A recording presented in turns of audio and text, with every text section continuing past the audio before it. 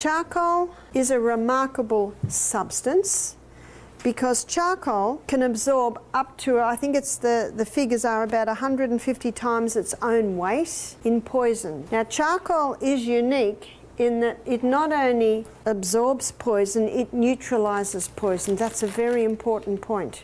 So you can use it internally for any poisoning, or you can use it internally for diarrhea. And a lot of people will travel with charcoal now when they go to Asia.